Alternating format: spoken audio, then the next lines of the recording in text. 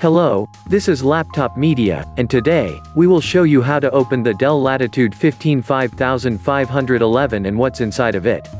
This notebook has a total of 8 Phillips head screws that hold the bottom panel. After you undo them, you just need to pop the plastic clips with a plastic pry tool, and you should be able to effortlessly lift the panel away. Please remember, it would be of great help to us if you just hit the like button and subscribe to our channel. That would motivate us to make even more and better videos for you. Thankfully, we see 2 significantly thicker heat pipes, when compared to the Latitude 5510. Also, the fan seems to be a bit larger as well. Moreover, this machine can employ up to 64 GB of DDR4 memory in dual channel, and it's all user replaceable. And in terms of storage, there is a single M.2 PCIe X4 slot, as well as a 2.5-inch SATA drive bay. Not on the last place, depending on the configuration, you'll get one of 3 different batteries. A 51 Wh one, a 68 Wh one, or a monstrous 97 Wh unit.